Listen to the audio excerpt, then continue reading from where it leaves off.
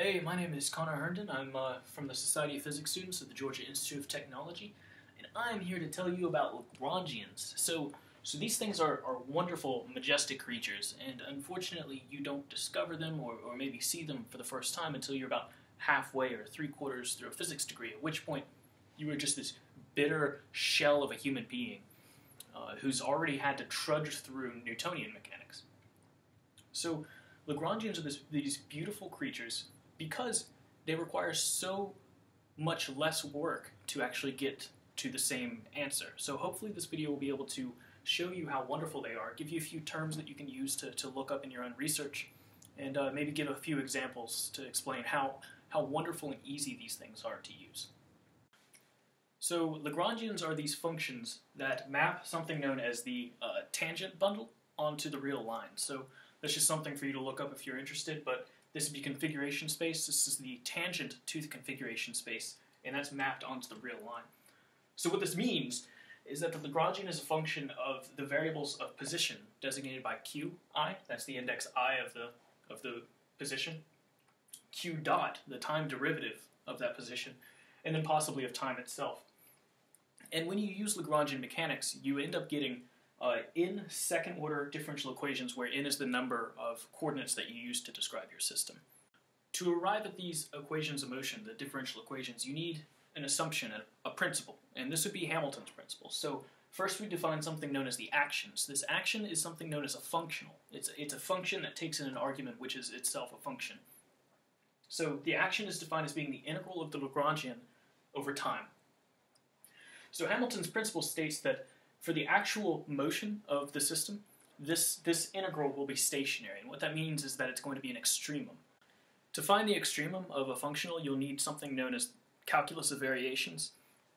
This has to do with finding the differences between paths themselves rather than the trajectory on the path. So to minimize this integral, you do a bunch of fancy things, and you end up with something called the Euler Lagrange equation. Now this is very simple, but this is the way to solve everything you've ever known and loved. It's wonderful. It's absolutely wonderful.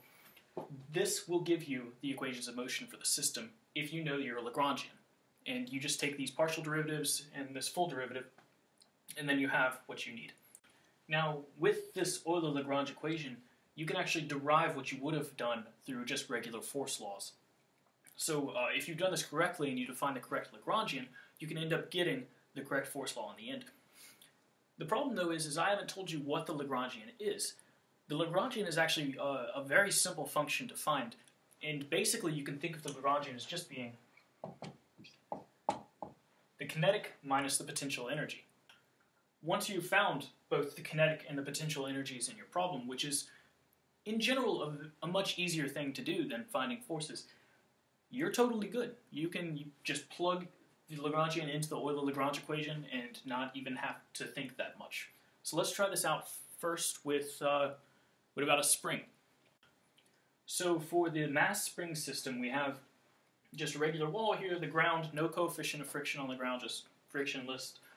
We've got a spring here attached to the mass. So the spring has a constant k, the mass is mass m, and we're going to define our zero to be right here at the equilibrium point of the spring. And this is going to the positive x direction. So with this, we can derive a very quick Lagrangian because we know the kinetic energy is just going to be 1/2 mx dot squared, where x dot is the velocity, 1/2 mv squared. And the potential energy is going to be 1/2 kx squared, because that's the potential energy of something on a spring. So that means that our Lagrangian is just going to be the kinetic minus the potential energy, which gives us a Lagrangian 1/2 mx dot squared minus kx squared. So now we can plug this in to the Euler Lagrange equation and get some equations of motion. So first we know that the partial of the Lagrangian on the velocity, x dot, is just going to be mx dot, and then the time derivative of that is just going to be mx double dot, since we're going to assume that the mass isn't changing because this is not a terrible world. Next we have our partial of our Lagrangian with respect to our coordinate, x, and that's just minus kx. You can just do the math yourself if you don't believe me. So by the Euler Lagrange equation, we say that these two quantities are equal to each other. mx double dot equals minus kx. So if you look real closely here, you'll see that this is actually just a force. This is mass times the second derivative of position. That's an acceleration. So this is force equals minus kx. That would be Hooke's law. So we know that force is equal to minus kx. So you can see that just starting with pure energies, just pure scalar quantity, we can actually derive all the way up to the force law. Now this is really easy in this situation because we already knew at the start that Hooke's law exists, that's a thing, and it makes us real happy when we can use it. But in other situations, it's just as easy to derive much more complicated systems with the same tactics. All you have to do is just derive your kinetic energy, your potential energy, plug it in blindly, turn the crank, and you have your equations of motion, just as you would if you had gone through, drawn a free body diagram, and figured out what the forces were. So now to go to a crazy example, because I just want to show you how powerful Lagrangian mechanics can be and how little thought you actually have to put into it. Here's a problem that I've had to solve in like 3 or 4 of my classes, because it's just so, it's terrible if you try to use Newtonian mechanics on it, but it's a breeze if you use Lagrangian. So the idea is, you've got this ring on the ground. So imagine a quarter that's sitting on the ground and you spun it. So it's a spinning quarter basically on the ground. And it's not just a quarter, it's a hoop. So you've got this hoop, and inside the hoop is a mass that's free to rotate about the ring. So the ring itself is spinning with angular velocity, big omega, and then the mass is free to rotate around the hoop itself as well. That seems terrible. I don't want to draw a free body diagram. I don't want to work out the forces. I really don't want to solve this, but with Lagrangian mechanics, it makes it so much easier. First, you have to figure out what the kinetic energy would be, and the potential energy, and then nothing. Then you, at that point, can just use the Euler Lagrangian equation and get the solution. The kinetic energy of the mass itself just going around the stationary ring is going to be 1/2 m r squared theta dot squared, where theta is the angle that the mass subtends from the ground.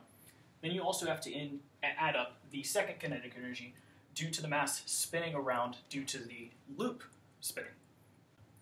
And that kinetic energy would just be 1/2 m times the effective radius, which would be r squared sine squared theta. You can work that out yourself, times the angular velocity of that moving in that direction squared.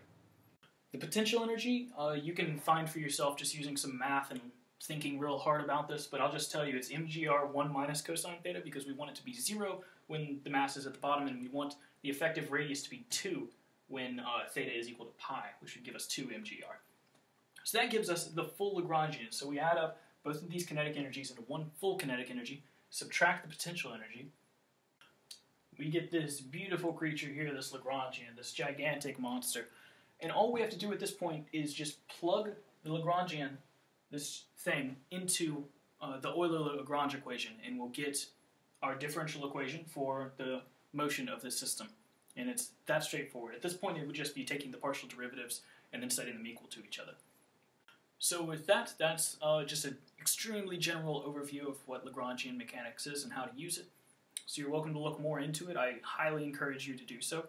So another wonderful thing about Lagrangian mechanics is that you get to something called Noether's theorem, which is a wonderful principle that comes from abstract algebra that tells us how to derive conservation laws. You know, conservation of energy, angular momentum, linear momentum. That all comes from symmetries within your system. And whenever you use Lagrangian mechanics, you can find things called cyclic coordinates and just find symmetries through your system with Lagrangians. And you can derive things like conservation of energy, linear momentum, angular momentum. Maybe I'll have some videos later on that, but thanks for watching.